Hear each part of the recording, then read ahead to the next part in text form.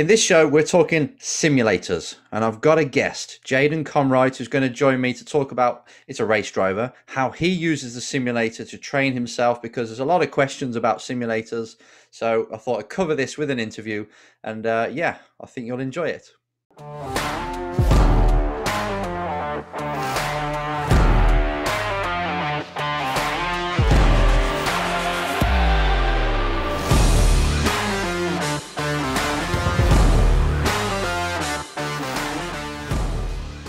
Jaden, welcome to the Race Driver Coach Show. Thanks for kind of stopping by, but you haven't. Thanks for having me on. We're in your room, right? By the looks of it. It's like the spare room where I have the sim. I actually wanted to turn it into like a workout room and everything, especially when we had the lockdown. So I was like, oh, if I had time, I'd clean the room up, put like a workout bench stuff in here, but I haven't really had time to clean the room out and then like kind of purchase everything. So it's still kind of a bit of a mess. Yeah. But okay. All right. It's the simulator room. It is a sim, and that's what we're going to talk about. So the main theme of this episode is obviously to show drivers really what we're doing with the sim to help you improve as a driver.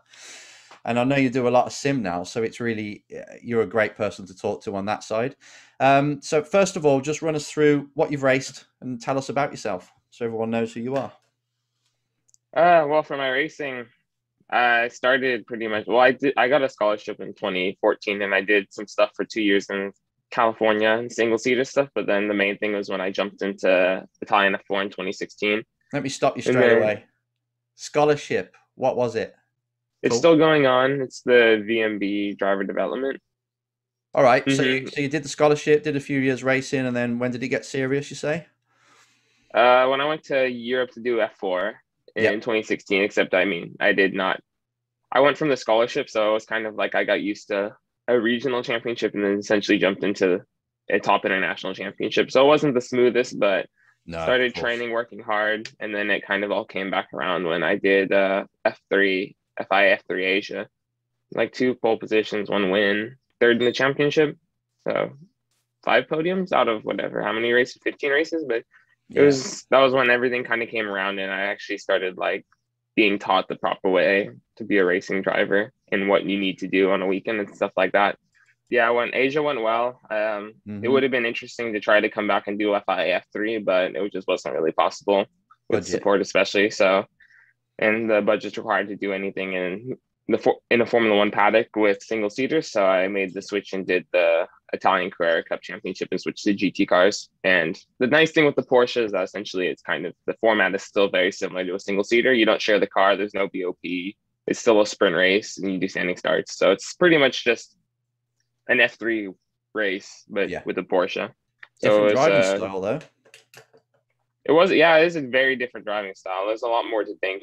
I was actually very surprised when I first tested it because especially with all the suspension travel and the body roll and stuff like that, it was like there was a lot more that you had to just kind of think about. Fighting for the championship, right? In Italy. Yeah, I mean, it was very close, unfortunately. I mean, I think 9. They had 9 podiums or something. Yeah. But we got a bit unlucky every time we had a chance to be very, very front. But yeah, we came down to the very last race and unfortunately I took a rock through the radiator and I was fighting for the championship. So it knocked me out to P4, but it was actually quite close. It was like 10 points between everybody or something. So it was a very good year. And I mean, it was a debut for sports cars. Yeah. And I was the only rookie fighting. So, I mean, it was definitely a very good year. And then, no complaints. No complaints. Hey, it's your own fault for hitting a rock. You should have avoided it. I mean, I was like pushing somebody. It was leaving a Ascari, and I was pushing the person I was fighting for the championship, and he dropped 2 wheels off, and it just took the radiator out. Actually, that's something that is a tactic in touring cars. He probably didn't do it on purpose, but it's a big thing in British touring cars is if people are following you, Silverstone used to be great for this because the curbs were so flat. Somebody's following you, just cut the corner on the apex, chuck as many stones as you can at them. And you weren't really thinking about the rad. You were thinking about hitting the windscreen.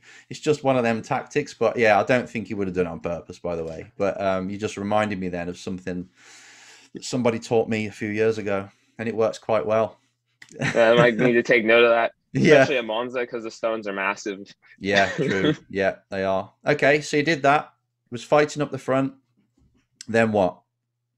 Then last year I was supposed to do the full Super Cup championship with the same team because I ran with Dynamic Motorsports and the Italian championship.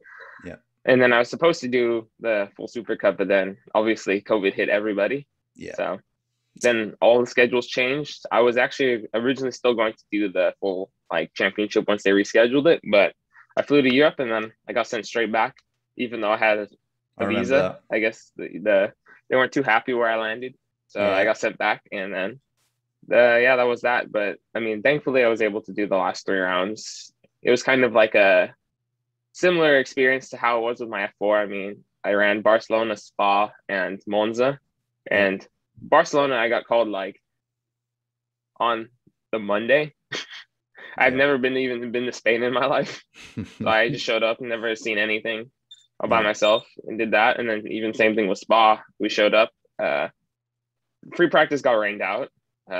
Basically never drove the track or anything until qualifying. But I mean, we were able to qualify P11, I think 8 tenths off something. So it's still, I mean, obviously crazy, I don't want to be, I want to be not P10, but, and then the main one last year is that I did the Carrera Cup race at Le Mans with the large grid, I think 54 cars or something like that. Yeah. Finished P9. I think we had a bit more pace to finish top 5, but mate, that's great. Thanks for the overview. It gives people an idea at the level you're at. And what we're talking about today is obviously the sim.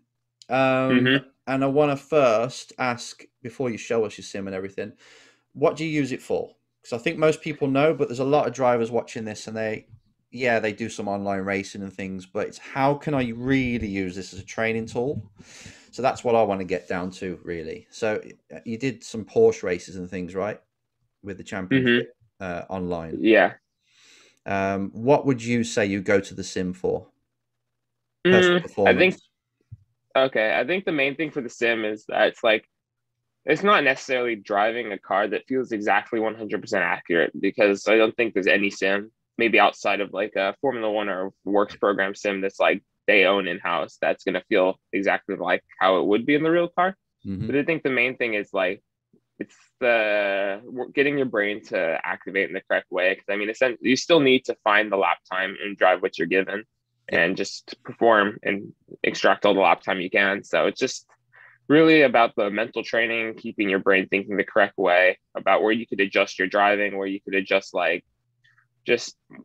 overall how to find lap time, essentially, because every car in reality is going to drive different. I mean, even different setups are going to drive different. So it's just really, to me, I feel like it's great practice for understanding like where you can find lap time, how to improve your driving, and then even then performing on it. So like hitting your optimal lap, being able to actually run a proper lap and not be like 4 tenths off your optimal, and just the mental side of driving, essentially. Do you get nervous before the big races online? Is it like similar kind of, or buzzed? I think it's worse online, honestly, because I don't get net coded in real life. Yeah, there is that. There is that. I'm always scared because it's like someone gets close and it's like you could still be a few meters off each other and you just get sent in the wall, and you don't have the same, you can't turn your head in the sim because I don't have VR, I just have a monitor. So I feel like there's a lot more blind. And even then you might not make contact with someone, but the sim will just say you did. So I honestly feel a bit more worried. You could lean on each other in real life. On the sim, it's a lot more you can't. So I feel like it's worse. It is worse. And actually, even in the mind, it's worse because all you're only using really 1.5 senses. And actually, you're hearing as well. You're using on a sim, obviously, for gear shifts and things. But it's basically you're trying to do everything so consciously. So if you're trying to brake for a corner, then it's not a case of I'm going to brake later and I'm going to feel what the car's doing and adjust my left foot for that. It's like, no, I've got to wait for a lockup and then adjust. And that works mine so much harder than when you can feel the bumps. You know that you go over a bump and you brake and how it reacts, and catching a slide is easier in the real life as well, especially when you're using a wheel that isn't a direct drive. It's just, it's difficult. So I think the finish rate's a lot harder, but it is exactly the same because on the mental side, when with nerves and things, you've got this big race. It's still going to be televised somewhere. Everyone's watching it. You're against other drivers that you know are good. So it still fires up all the same emotions for me anyway. Yeah, I feel like the funny thing is that we always joke about the sim is like that. It's like all the actual stressful side of driving in a real race are there, Yeah. but you're not in a real car, so you don't get the same satisfaction that you get Yeah. when you're driving. It's like all the hard parts without the satisfaction. So it's just So like true. as you can see, everybody, especially when we do the real driver races, everybody's trying very hard in it because I mean, Yeah. everybody's a racing driver and they want bragging rights. That's right. So you work very hard and you don't win anything out of it. Mm-hmm. You just want to beat everybody else. Yeah, and then Right it's now, the next race.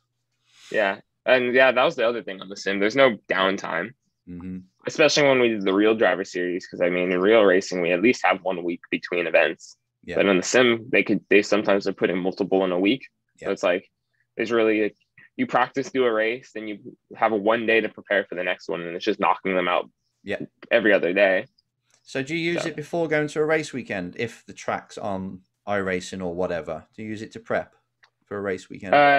Yeah, I do the best that I can to prep, and then hopefully I could also get some friends that are very fast on the sim to hop in there too. So it's kind of like you could push each other and then just use it to prepare. Yeah, I think even for the Le Mans Carrera Cup race, that was actually what helped a lot because I did the 24 hours on iRacing with some friends last year, and I mean, essentially pounded out 500, 600 laps of Le Mans on the sim. Yeah. So then it was kind of like I showed up there in real life, and it was close enough that like maybe it wasn't exactly the same, but the concept of how you go fast at the circuit I understood, so I was able to just translate it to the real car, and I think that's what gave us such a good performance.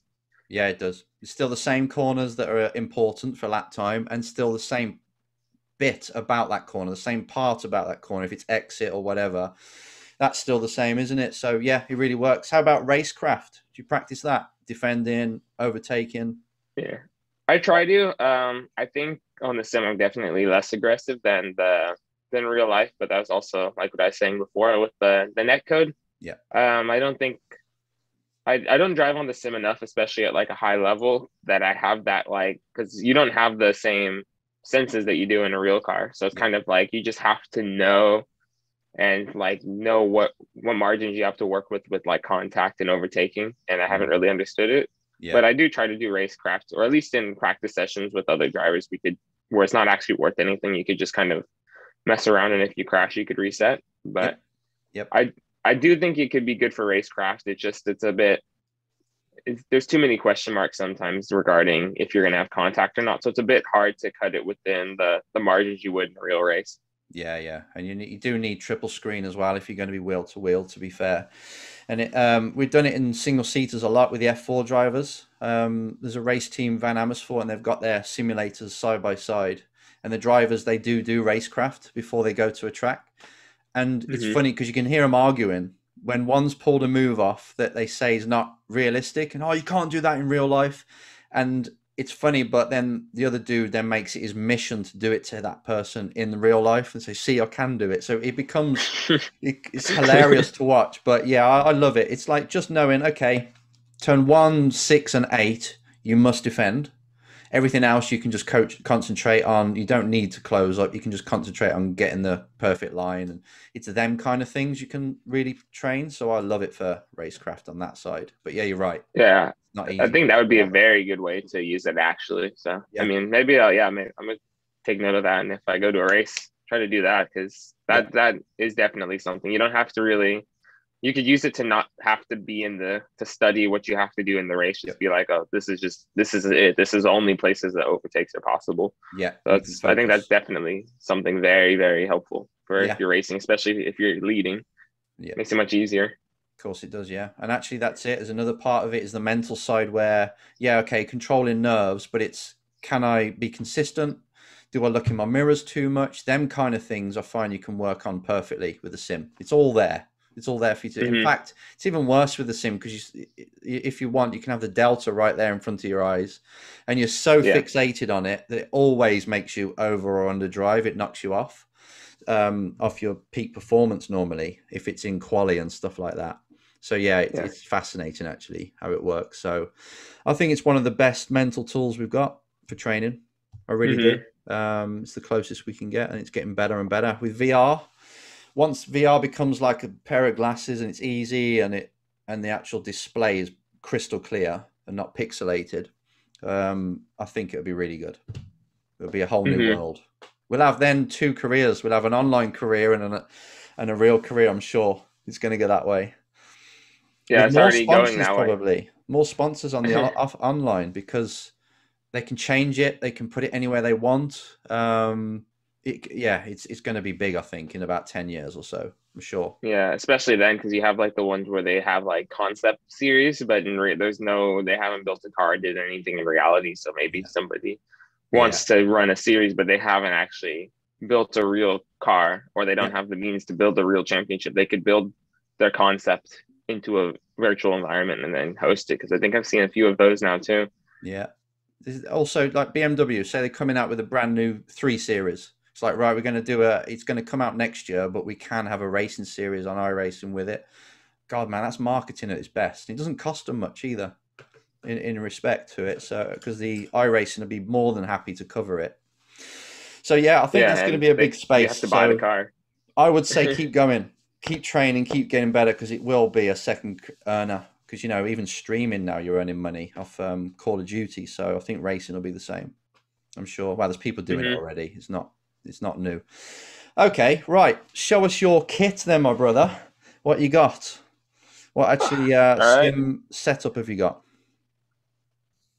I have to thank Track Racer for the chassis, because they helped me out a lot by providing the chassis for me, and it's been amazing. I wish I could have shown it more in some of the e-races and in some of the streams and stuff, but unfortunately, just due to when most of the series took place earlier in 2020, everything was back ordered, so I didn't actually have anything in time for when we did the real series. But no, thanks to them, the sim's been amazing ever since it got delivered, and I was able to put everything together.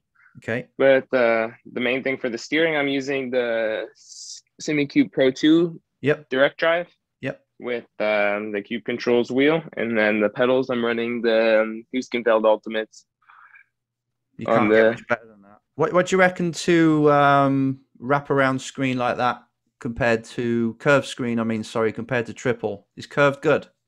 Oh yeah, I like the curved screen. I think they have a new one that came out that's even more curved than this one. Like, I saw it the other day, and it was like significantly more curved. But it's like a give or take. This is like, it doesn't wrap around quite as much, so I think you have a little bit, you lose a bit of the depth perception. Yeah. But at the same time, it's way less intensive on the computer. When I was talking with friends that build PCs, and it's way easier to set up, because it's essentially you just plug it in and it works.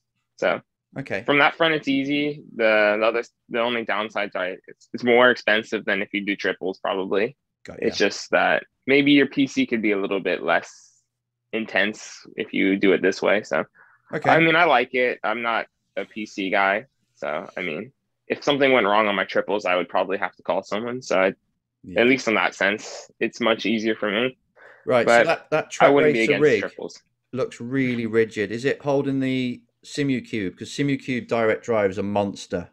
Does it hold it quite rigid? Doesn't even like budge at all. It's really good. No vibrations or anything. That's really cool. Yeah, man. Even the pedals, like, it's like nothing. Like, it doesn't flex at all. I think the difference with this one is that for Track Racer, they use I think they use the beams they use are a bit beefier than some of the other companies. Yeah. But it's like, even this whole like plate up here is just all like steel. Absolutely. So it's a bit heavy, but it's definitely a rock, and it's not going to move. That's really good. It's really important, because I've been on some and they're wobbling around, and it just makes it bad. So talking about direct drive and then pedals, you've got the hydraulics. What's the difference between something I've got, which is, I don't know if you can see it actually, people. It's the Fanatec Clubsport with the Fanatec Clubsport pedals as well. I mean, they're pretty good, but I know I need a direct drive, and I know I need the hydraulics as well. What would you say? Does it make you drive better, faster, safer, more consistent? I think the biggest jump is because during the COVID lockdown before I had all the stuff delivered, I was actually using Clubsport pedals and then the CSL Elite F1 wheel for Yep. most of the E Series stuff.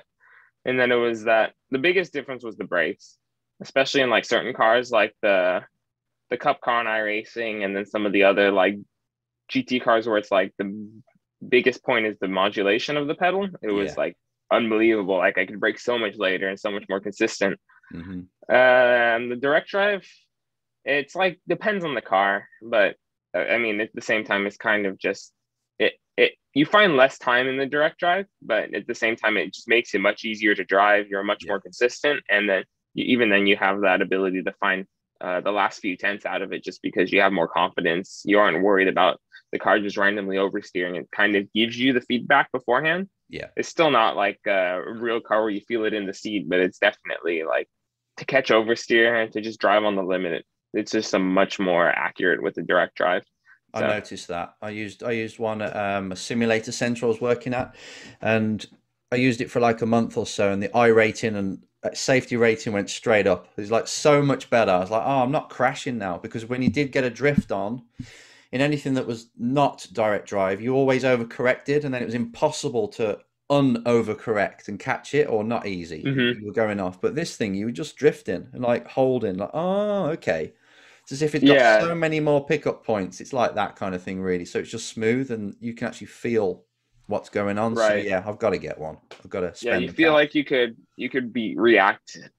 You could react to an oversteer, whereas like when I had the belt driven wheel, it's pretty much like I would visually see that it looked like something was about to happen. So then you would have to anticipate the slide, which I mean, sometimes it was right, but at the same time, when you're just kind of always waiting to be like, you have to like have a safety net so you don't crash the car. It's completely different. I mean, especially at like street circuits and stuff, I feel like it's the best when you're running at a circuit like that, because you have like some leeway, but if you have like a big moment, you're going to crash the car. But when you have a direct drive, it's just, you don't even feel worried. It's just kind of like, it's pretty much happening. But I don't think it's all the kit though, because you still have to be able to drive. Because I think if you gave someone if you gave someone the best sim setup, but they didn't, it's not going to make them faster. They have mate, I've had people competing at championship level with the Logitech out of PC World. You just buy it off the shelf one as well. So it is possible, but it's just a whole lot easier, and the experience is better with what you've got. I love it. It just feels like a race car, or more like a race car, and you can play with it a lot more. Yeah, especially the pedals. And for like my purpose and lots of the other drivers, or even ones that are aspiring to become drivers or in karting and stuff, they're really about the feeling. So I mean, I had friends that are really, really fast on like the Logitech stuff and things like that, and they were actually like very, very fast on iRacing. But like they said, the way they drive the sim and the way they drive the real car is completely different. So it wasn't really a training tool for them anymore. They just did it because they were competitive. But in terms of techniques, none of them carried over, because the way you drive on a wheel like that is completely different than how you would drive a real car. Gotcha. No, that's a nice piece of kit, man. It really is. So are you doing some racing now soon, or not? Or are you too busy? You're hopefully, moving around. But we'll see. And we'll see what happens. I don't know what's happening in 2021. I'm just kind of going with the flow, hoping to do just some races. Keeping the phone like this. Yeah, keeping my phone in my pocket at all times. But we'll see. I mean, it's been positive all the years up till now, and then last year, even with COVID, we had some positive results. But it's just really down to what's possible, because it's kind of messy. Even the traveling, it's like maybe I did a championship in Europe, but for me, I'm not European, so it's already an added step of trying to even get there. Nor am I. We're British now, believe it or not. And all of a sudden it's made it so difficult. The job list now, before I go away, the checklist of things I've got to do is like 12 deep now. And before it was just book a hotel, a flight, rental car.